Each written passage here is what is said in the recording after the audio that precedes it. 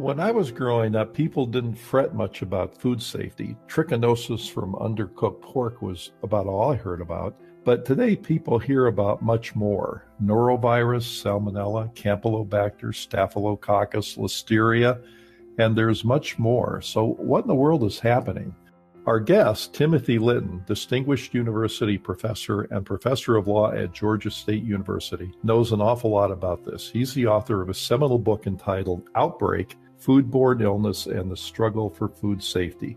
Welcome to the Leading Voices in Food podcast series. I'm Kelly Brownell, Professor of Public Policy at Duke University and Director Emeritus of the World Food Policy Center.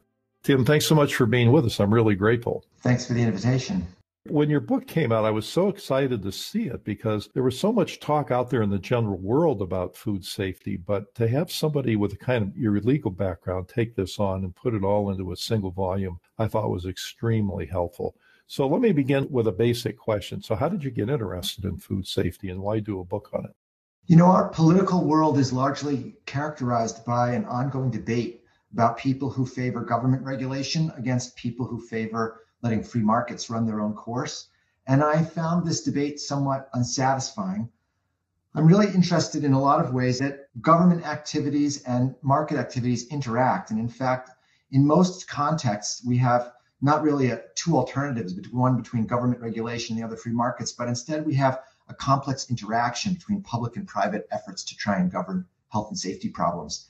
And this really is characteristic of what I would call complex regulatory systems. And they involve at least kind of what you might think of as three legs of a stool. On the one hand, you have government regulation, you have private governance, supply chain management, and other things that companies do to protect health and safety. And you have liability, lawsuits, and liability insurance. And these three legs of the stool really are interactive, and they together comprise what I would call a complex regulatory system. And food safety is really a great example of this. And I think it was, for me, an important way to try and illustrate to people that our regulatory world is a lot more complex than the choice between government regulation and free markets. Now, there are a lot of places where business and government interests are at odds, and government needs to keep a watchdog eye on business and make sure that they behave in ways that are consistent with the public good. You would think that government and business interests would align, that it's not in a business interest to have an unsafe food product that goes out there because all kinds of bad publicity and litigation and things like that can happen. So is it not true that there's alignment of goals? I think there's alignment of goals. I think it's also fair to say that sometimes there's a difference of opinion as to just how aggressive or ambitious food safety regulation ought to be. On the one hand, industry tends to be a little bit more cautious. They may be worried about costs for food safety advances that may be unproven, and government may be very nervous about making sure that consumers are properly protected. They may be a bit more aggressive.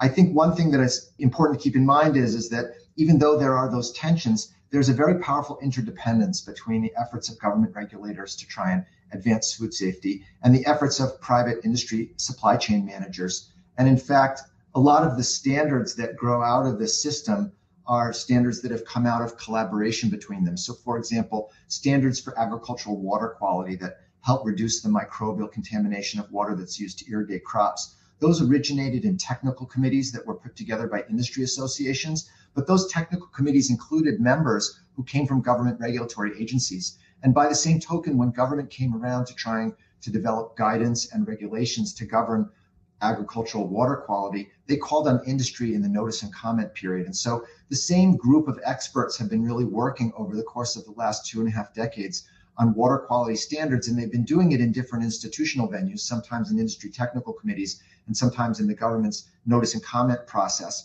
and sometimes in informal ways at conferences where they also meet and merge with academics. But there's an enormous amount of collaboration that comes out of this ongoing conversation that is occurring in these different institutional venues.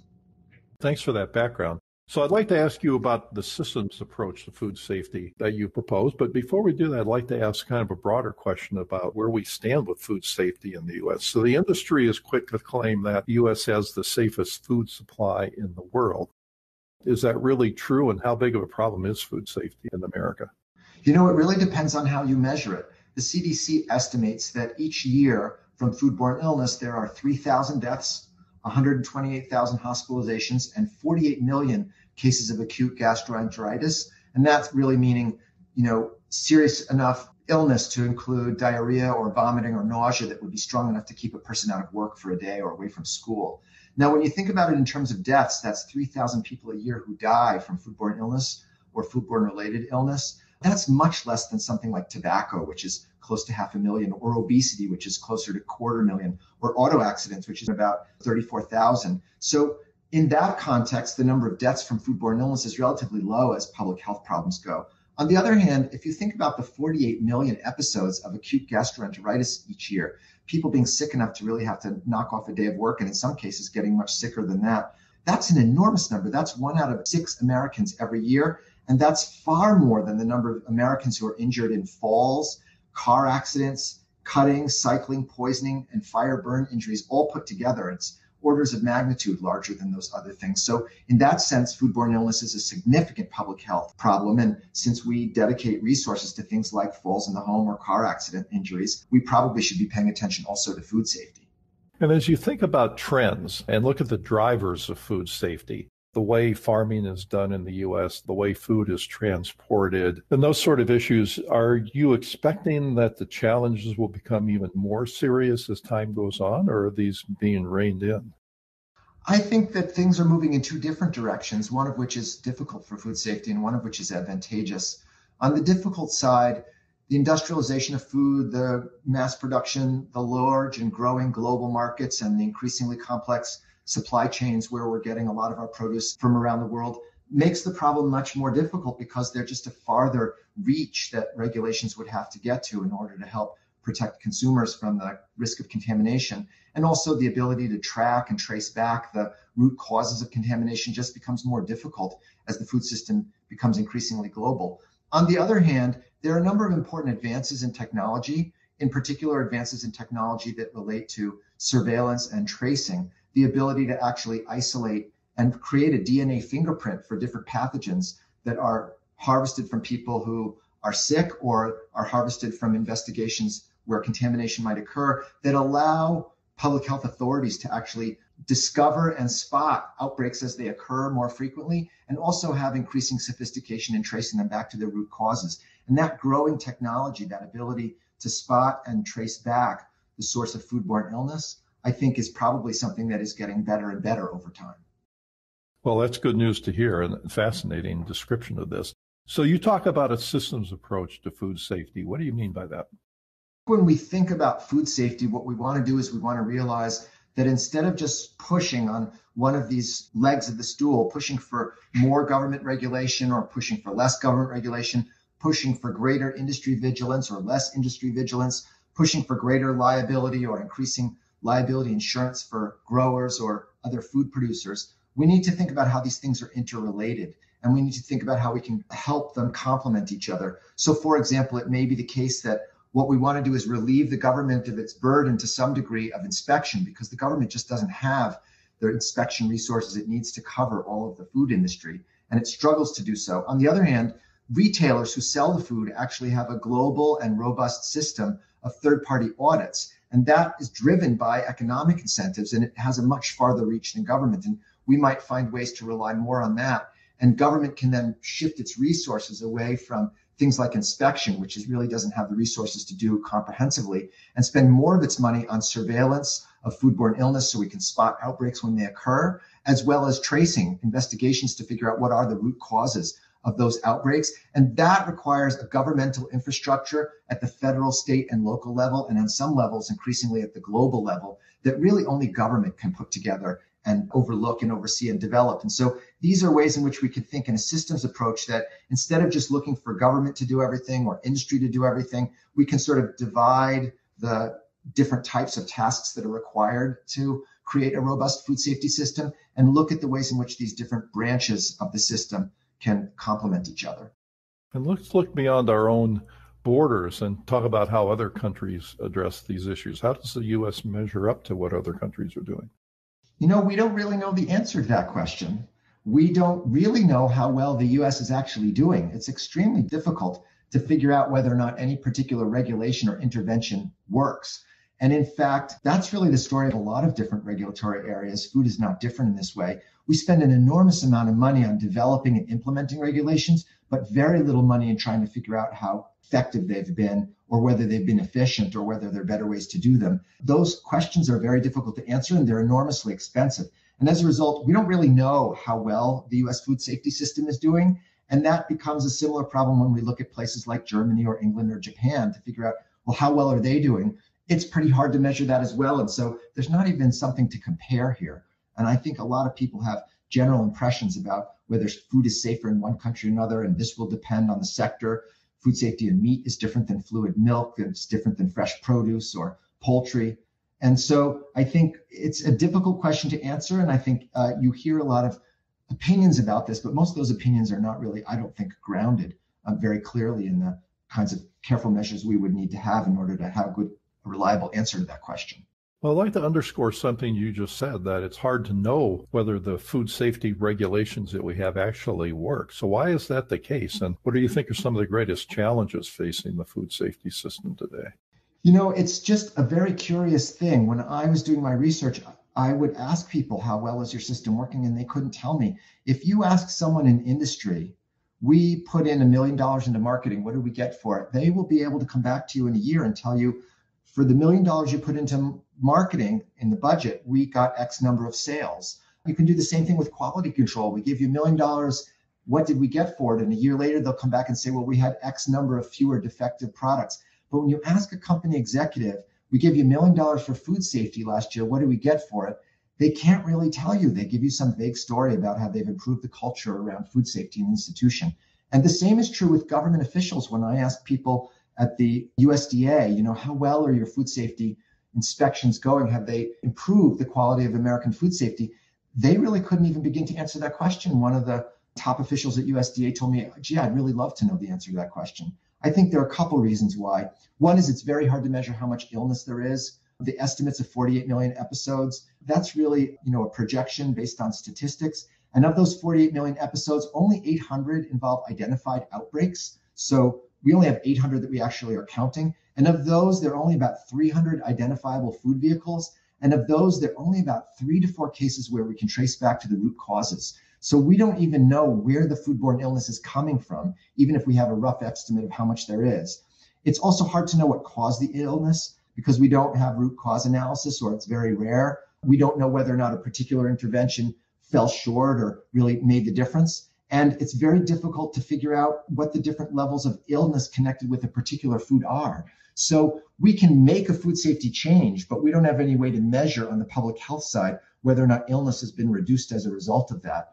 And when illness rates go up or down, we don't really have a way of tracing that back to where the failure is occurring in the system. So we can't connect particular interventions to improve food safety with particular public health outcomes in terms of reducing illness.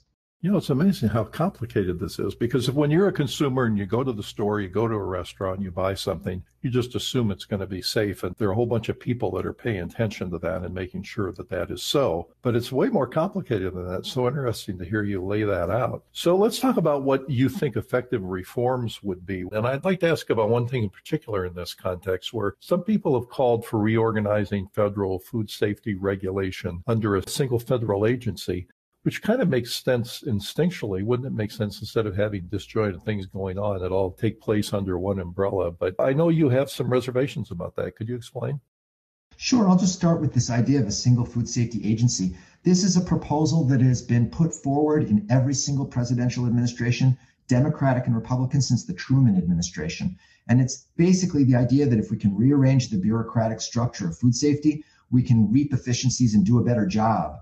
And I think there are a number of reasons to be skeptical of this particular approach to fixing the food safety system. First of all, there's very widespread lack of support from congressional oversight committees. Congressional oversight committees and industry are basically connected with particular agencies. There are about 15 federal agencies currently that deal with food safety, and each one has its own oversight committee in Congress. And if you were to consolidate that, you would reduce the power of each of those congressional representatives to actually serve the interests of their constituents. It would make it harder for industry to sort of exercise influence in government. And as a result, there's really not much support in Congress for this sort of consolidation. Second, it would require a massive and complex statutory overhaul. The food safety laws of this country go back to the late 19th century. They're involved in many difficult and complex and large statutory laws, and They all are put together in a complex system. And I can't imagine the Congress getting involved in that level or scale of a statutory overhaul, what it would take to consolidate this all in one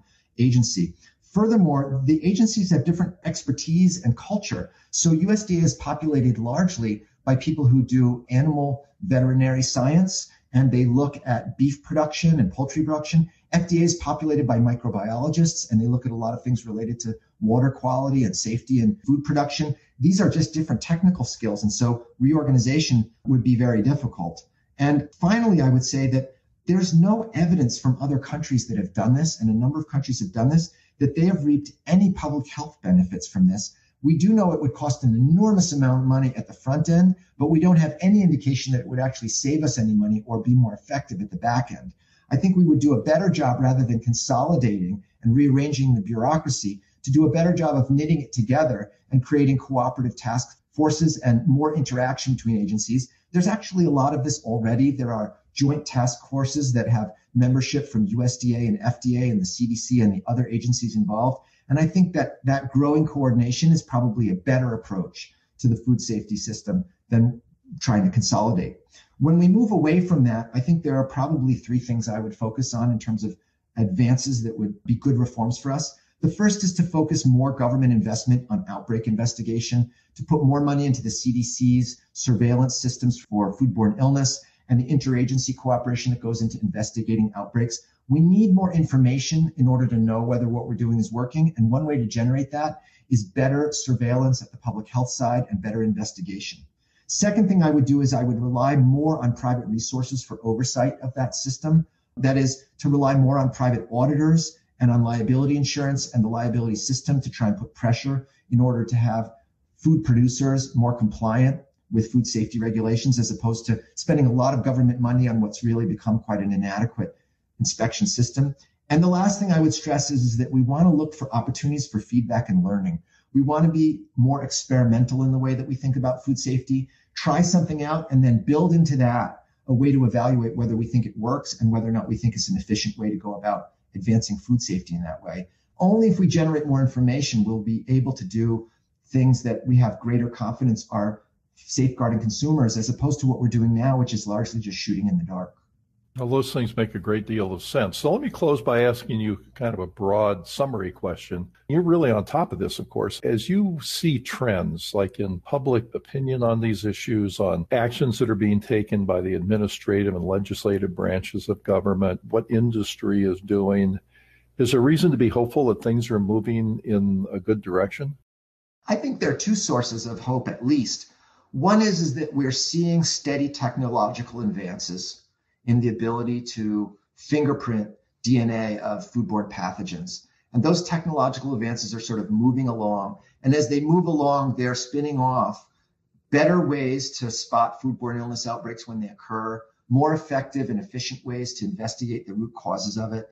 And they're also creating new ways of thinking about how we can intervene in food production to try and create opportunities to reduce microbial contamination after it occurs or before it occurs. So technological advance, I think, is a great source of hope. There are really a lot of very smart minds working very hard in a number of fields to try and improve food safety. The second thing I think that's a source of hope is the maturation of liability insurance. This is not something that most people think about very much, but when you think about big public health problems of the last century, things like urban fires in the 19th century and things like car accidents in the 20th century, liability insurance became a major driver for safety reforms in those two areas, because liability insurers basically collect premiums to insure when those accidents happen, and then they try and figure out ways not to have to pay out when the accidents happen on the insurance policies. So they get into the safety business. So many of our safety features associated, for example, with fire safety measures in our houses and public buildings, as well as the type of things that our cars have in terms of safety equipment, are driven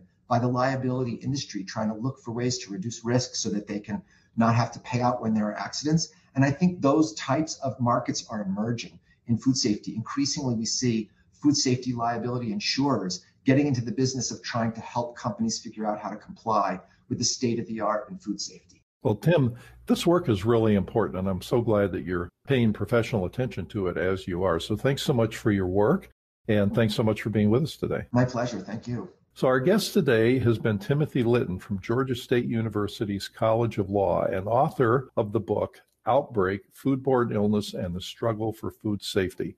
Thank you for listening, and thanks to Deborah Hill for her capable work as producer of this series. If you'd like to subscribe to the Leading Voices in Food podcast series, you can find it on Apple Podcasts, Google Podcasts, or your favorite podcast app. Podcasts and transcripts are also available on the website of the Duke World Food Policy Center. This is Kelly Brownell.